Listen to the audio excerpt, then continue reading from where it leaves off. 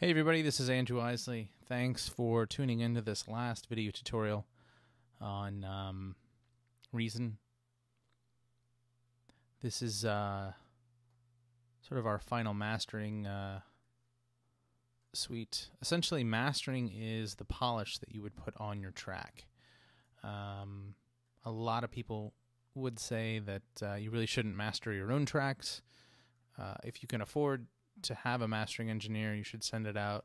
It's really good to get an objective third party who's not emotionally invested in the tracks. That sometimes is a problem when you're when you've been working on songs for so long. You get kind of you've fallen in love with the way they sound, or you think they sound, or think they should sound, and a mastering engineer will be able to correct any anomalies or problems. Really, they're just there to make it sound as good as possible. Don't ever, if you're ever in a studio and someone says, "Oh, we'll just fix it," we'll fix it in the mastering, or we'll fix it in the mix. That's a big fallacy. It's always important to get the best mix possible before sending it to the mastering engineer. That being said, if you're not sending it to the mastering engineer, Reason comes with this mastering suite, which you can see here, the default mastering suite. This is set up if it's not set up in your session, like in your setup, you can always add it. I always keep it as part of my in my preferences for my custom setup. But if you wanted to create it, you'll notice it's right down here, M-Class Mastering Suite Combi. That's what this box is right here. So it has dedicated knobs for some of the basic controls. In essence, just to keep things as simple as possible, I used a lot of these controls as opposed to going in and manually adjusting things. But feel free to explore. That's what this is all about. But as you can see, there are 4 different mastering effects. It does matter what order they go in. It's from top to bottom. So right now we're going through an equalizer, then through a stereo imager, then through a compressor, and then through a maximizer, which is basically a limiter. I tend to have the maximizer on at all times, even at the very beginning of my song. Everything else I turn off, and then I'll turn on towards the end. Again, I talk about all this in the book. But as you can see here, we've got the loudness curve. So as I adjust this, you'll see that it's actually adjusting the gain of the low shelf and the parametric 2 in terms of its frequency. The EQ boost, if you turn it on, you can control sort of the frequency of that EQ boost. So if you wanted to emphasize something, whether it's in the high frequencies, I tend to not use that. You have the compressor in order of turning that on or off. You see it's sort of adjusting that over here, and how much compression you want to add. And finally, you have the master gain, which is actually controlled with the output of the compressor. I went ahead and used the maximizer. Your maximizer is it's a limiter. It's a brick wall limiter. It will allow your tracks to give the perception of being louder without ever going over 0 dB. Always remember that the 0 dB in digital is really unforgiving. If you go past that threshold, you get into digital distortion, and it sounds really terrible. So these are just different things that we can use. Let's go ahead and listen to the track. What I like to do in terms of a mastering session, or mastering my own tracks per se, is I'll find a section of the song that's really busy, that has as much going on as possible. So like this second half of our song seems to be pretty busy. I'll move this over here. We'll set up a loop.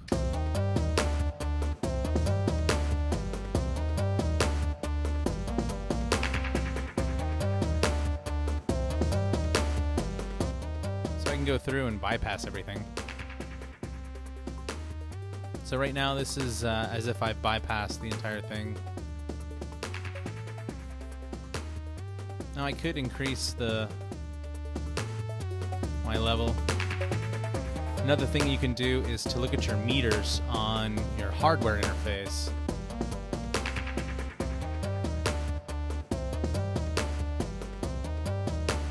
So you always want to make sure that you're not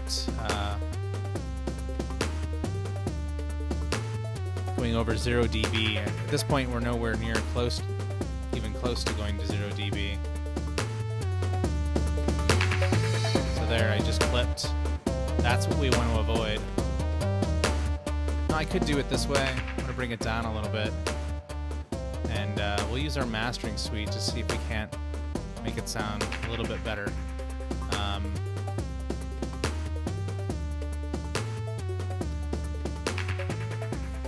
So I'll turn on the EQ.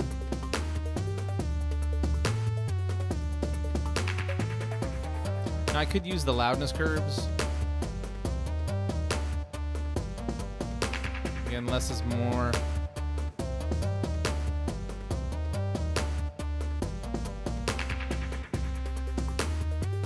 If you wanted to emphasize a particular frequency, you could. I didn't really find it necessary. With our stereo imager, I'll go ahead and turn it on. The stereo imager is actually broken up into two different sections. You have the low band and the high band. Low band, I push more towards the mono because low frequencies, if you widen them out, they get really thin. So you want to keep those kind of narrow. And then this is your crossover. This is the frequency at which the low and the high. And then under your high band, you can widen that. Again, if you widen it too much, it kind of loses all definition. What's cool over here is you can solo the high band.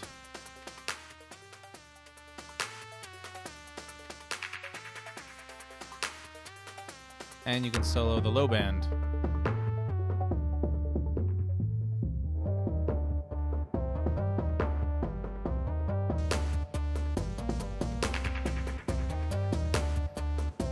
Next thing we can look at is our compressor. Go ahead and turn it on.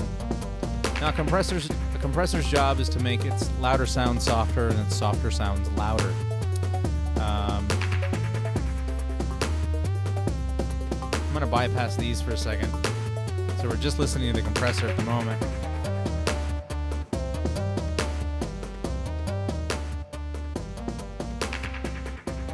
So the way I approach working with a compressor is, I'm just going to turn it down a little bit. What I like to do is set the threshold. I'm going to bring my ratio all the way up, my attack and my release all the way down so they're at their fastest settings. And then I set the threshold where I'm getting lots of compression so I can really hear it. Now that sounds pretty bad, but at least I can hear what's going on with the compressor. So I'm going to increase my attack.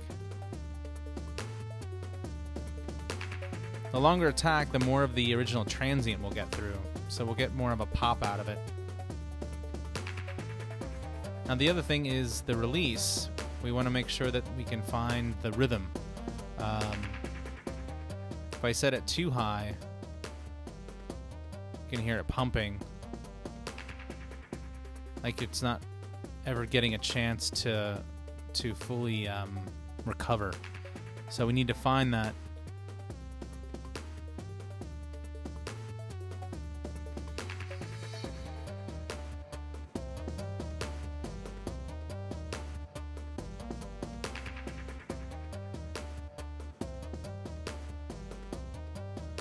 So you can hear it working in there a little bit.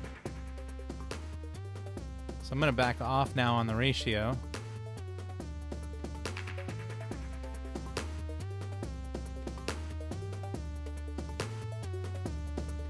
So I'm really aiming for about -4. So that's how much gain reduction is happening right there. So it's between -2 and -4.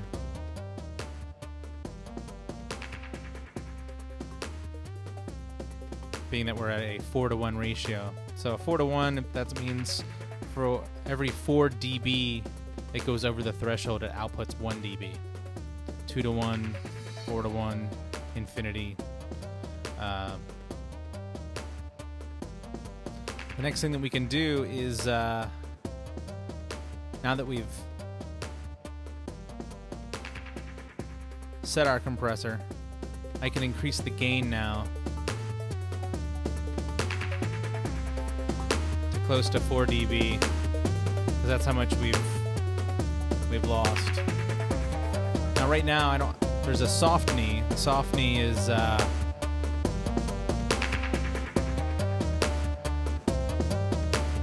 sound a little more musical.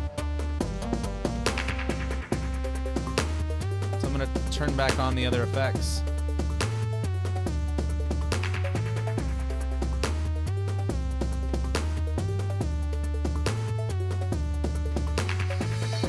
And last but not least is our mastering, the maximizer.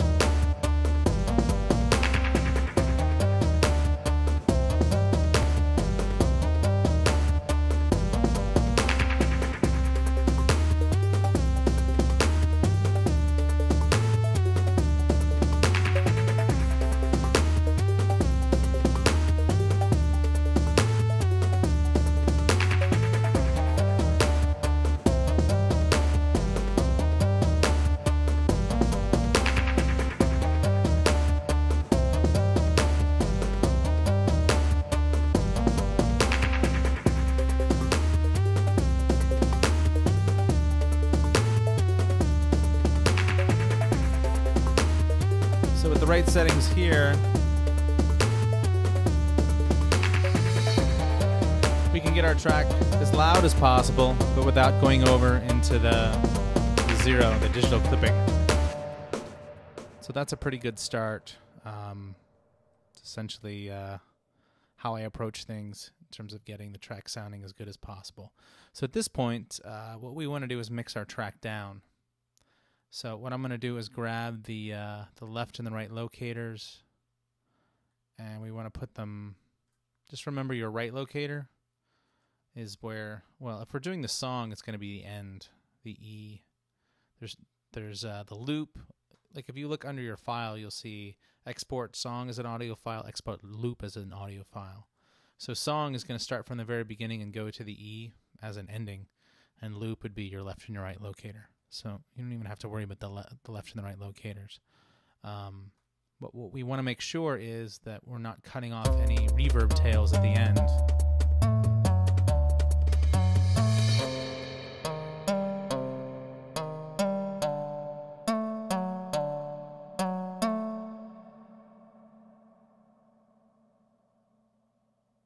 So if you cut it off any earlier, what you're going to end up doing is having this really... You'll hear that nice long tail, and all of a sudden it just cut off, it stops, and it sounds really abrupt. And that's not what you're looking for. You want your reverbs to ring out naturally into silence. So it's okay if there's a little bit of tail there at the end. So in this case, you've got the beginning of your song and the ending of your song set up. So now we can just go up and do export song as audio file. Now we'll want to... we want to name this song, so we'll call this Reason Song 1. And let me just move it over. So I called it Reason Song 1, and I'm going to put it on my desktop. And audio format, you can do AIFF or WAV. It doesn't really matter. AIFF is the standard for Mac. WAV is the standard for PC. They're both equal in terms of quality. They just have different headers, so it doesn't really matter. Now we can hit save, and it will bring up another dialog box. Now, if you're planning on bringing this or sending this to, first of all, if you're going to send this to a mastering engineer, you probably wouldn't have used any of those mastering effects, or very little. You'd want to...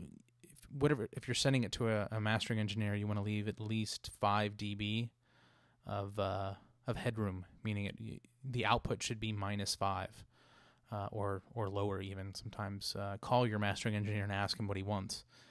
That would be my suggestion. But if you're doing it yourself, then that's where these audio export options will come in handy. You want to make sure that you've set up your mastering suite, and then you have the option.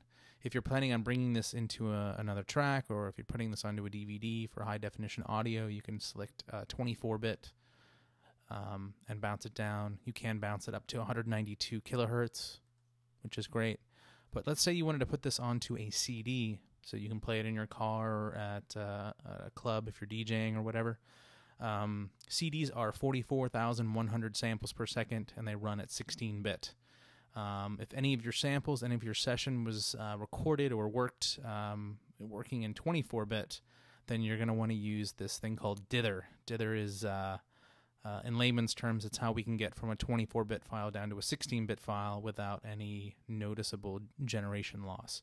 If you just go from 24 to 16 bits without using dither, and you've got a 24-bit session, what you're doing is lopping off the top 8 bits, which will compromise the sound. But by using dither, it allows you to get it down to 16 bits, and there's no generation loss. You won't even notice it. So with that being said, let's go ahead and hit export, and our song will bounce down. It's not in real time. It does it offline, so it's faster than as if this song was playing. Go ahead and hit export, and our song will bounce down. And that about wraps up the series of tutorials. Be sure and check out the advanced book, which has a lot more information in regards to synthesis and just more advanced arrangement techniques, and we go a little bit deeper in terms of mixing and all of that. So it's a good book, so hopefully you'll enjoy it. I hope you've learned a lot from this one. My name is Andrew Eisele. Thanks for watching, and drop me a line. Hit me up. You can get me at andrewmorphous, MORPHOUS, @gmail.com. And thanks.